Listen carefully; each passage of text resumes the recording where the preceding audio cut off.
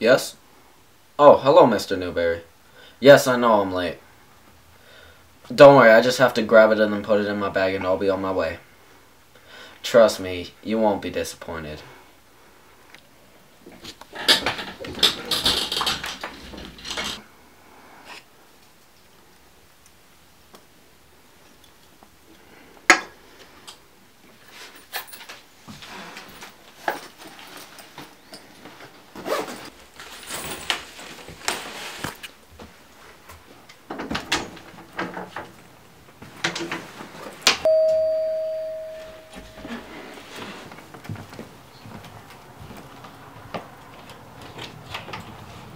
Hello?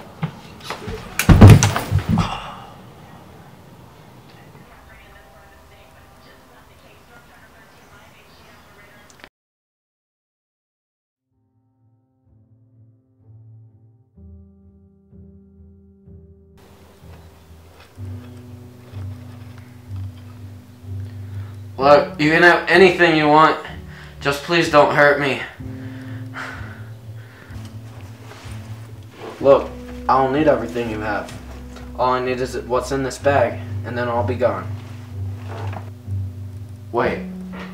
Why that? No, please. Anything but that.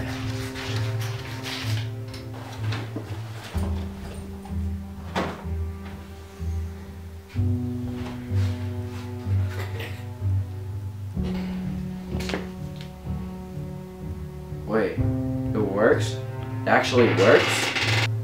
Yes, it does, but for the wrong reasons. That's why I'm here. To destroy it. I can't let you do that. Tom was gonna make me a millionaire. God damn it, why would you do this to me? Oh, we did become millionaires. But only because damn JFR thought it was in their best interest to mass produce it. Now the everyday average Joe has the ability to go into the past and change it in the blink of an eye. JFR? They mass-produced it? They do that. They promised me they'd only use it for scientific purposes. Signed a contract. Would you look at that? A big company lied to someone to make a few extra bucks. Shocker. Is that a phone I just heard? Wait, what the hell are you doing?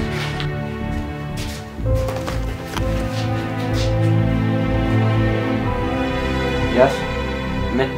Mr. Newberry, I've changed my mind. I'm afraid I'm not going to be handing over the prototype tonight.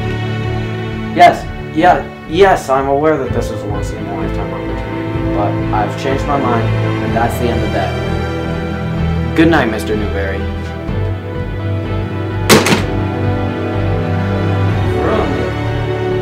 You've ruined us!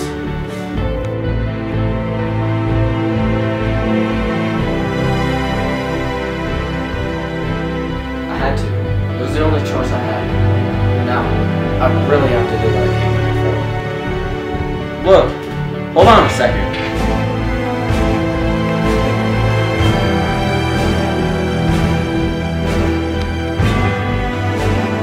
Look, I can destroy it. This doesn't have to happen. If you were really going to destroy time, I wouldn't be here right now. If you kill me, doesn't that mean time is bigger than us? The world isn't ready for something of this caliber yet. This is how it has to happen.